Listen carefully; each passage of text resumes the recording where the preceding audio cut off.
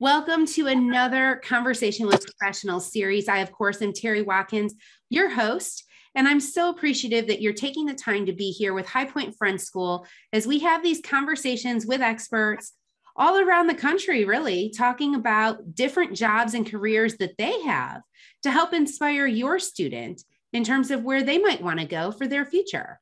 So today we have Dr. Joye Warr. She's a pediatric dentist right here in High Point. Dr. Joye, thanks for being with us today. Thank you for having me, Terry. It's Absolutely. Great to be here. Absolutely. It's a pleasure. So why don't you help us and help our students know, what does being a pediatric dentist entail? Well, being a pediatric dentist entails, first of all, you got to love people.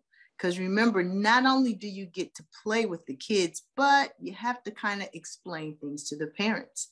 And so one of the big differences between being an adult dentist and a pediatric dentist is that you have to interact with a third party. So you gotta kind of be bilingual. You talk baby talk to the babies, but then you have to talk adult talk to the parents so that they can understand. So then you also have to be good with your hands. That's an important part that a lot of people don't think about when they think about dentists. But I have a lot of dental friends who are dentists who draw or they paint, but dentistry is actually very artistic. So if you like to do arts and crafts and things like that, then you may be a good candidate to be a dentist. Interesting. It's probably because you're working in such small spaces. I never would have thought of that. Exactly. So, Dr. Joye, at what point in your life did you realize that you loved working with children and their teeth? Well, I knew from an early age that I love working with children. It's no wonder that when I was like 11 or 12, all my best friends were kids who were younger than me.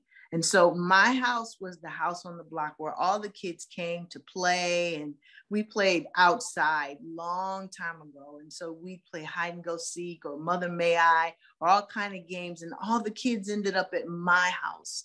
Then it turned into me kind of doing a lot of babysitting things.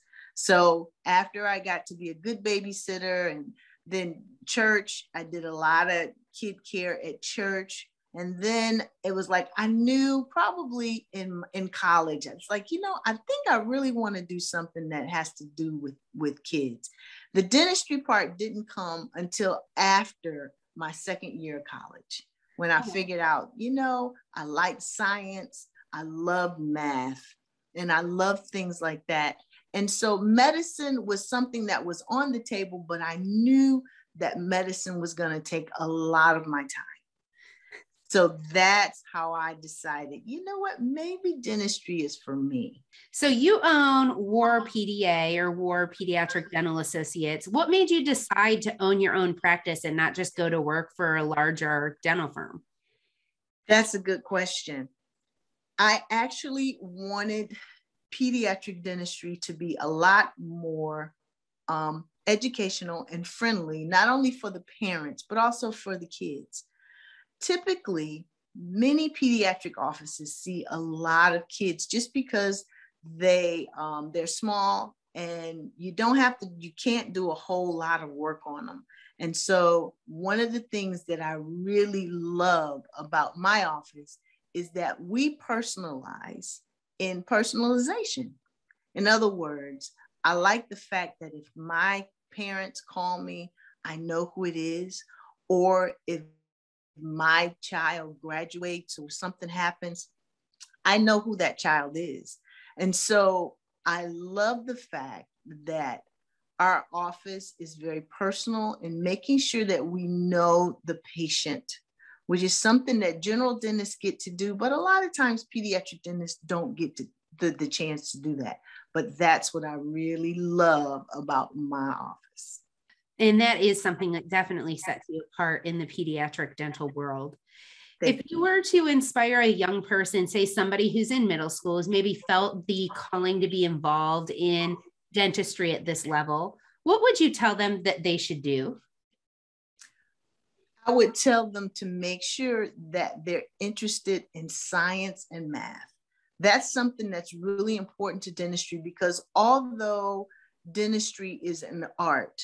There's a lot of scientific and mathematical things that will help. Like chemistry is an integral part of dentistry, just because not only do you have to know the composition of the compounds that you're using, but you also have to know how to use them in the body. So biochemistry is a really, really big area where you want to make sure that you're good in. Math, because it's important that you know the proportions and sizes and shapes and how much of what to use and when to use something.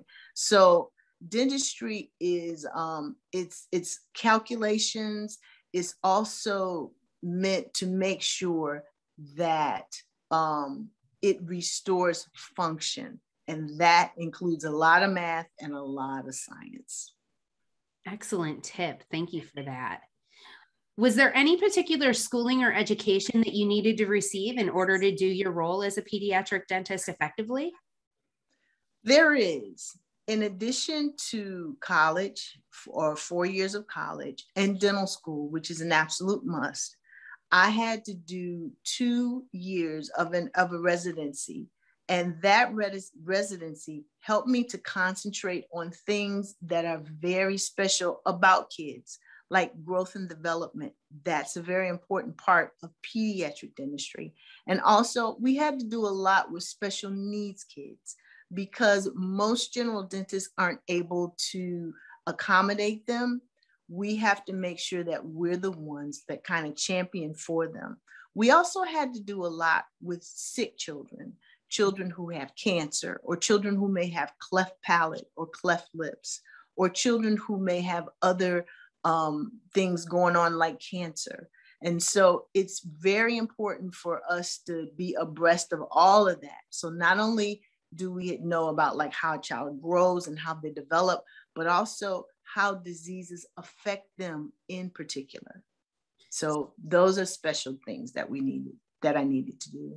Interesting. And those are probably really different for children versus what it's like for an adult. Exactly. Exactly. Awesome. Dr. Joye, what's been your favorite thing about this chosen career path? The kids. I love working with the kids. It is so awesome to see them grow up, to see them every 6 months come in and they're bigger. And it's awesome to see them grow into responsible adults or Olympic stars, or work in the government, or do all those wonderful things. And then to look back and say, wow, I actually knew that child when. That's been the best part of it all. Just seeing them, knowing their families, watching them grow up, watching them become awesome young men and women, and just seeing them bring their kids in. That has been the greatest compliment that you could ever give a dentist, when you start bringing your kids to your old dentist. That's the greatest compliment ever. That's so cool. So fun. I have one last question for you, Dr. Joye. If you were to give one piece of advice to your younger self that would have made your journey a little bit easier, what would it be and why? It would definitely be to enjoy the journey, to remember that where you are is not your destination, to remember that things are always changing, and that even if you're in a bad situation, that things could change overnight. You just never know. And so you just got to keep going. You got to keep being positive, and you got to keep believing that everything happens for a reason. Such a great piece of advice for life in general, for sure. Yeah. Yes. Amazing. Thank you so much, Dr. Joye, for taking the time with us today. If our students have any additional questions about what it's like to be a pediatric dentist, what's the best way for them to get in touch with you? Email me. Absolutely email me. My patients email me all the time. So my email is on my website. You can get it from there. You can contact me by phone, call me up, and I'll be happy to talk with you.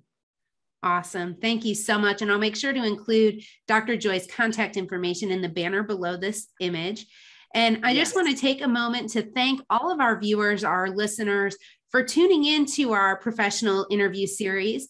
If this conversation has served you, make sure you hit the like and the subscribe button. I know High Point Friends would love to continue to share conversations like these with you and your students as they continue to grow. And a little bit about High Point Friends School. We are a private institution located in High Point, North Carolina. We're in the Quaker tradition. So if you're looking for a school that is open year round for preschool, then High Point Friends School might be the solution for you. If you're looking for a school where your student can get involved in sports in 5th grade, High Point Friends School might be the school for you. If you're looking for a school that really focuses on hands-on education and really looks into the social emotional development of the child from the very beginning stages of school and life, then High Point Friends School might be the school for you. And I encourage you to go ahead and check out hpfs.org and get in touch with Pam Horn at the number on the bottom of the screen so that you can get a tour with her and ask all of the questions about what High Point Friends School can do for you and your family. Thanks so much for tuning in, and I look forward to seeing you next time.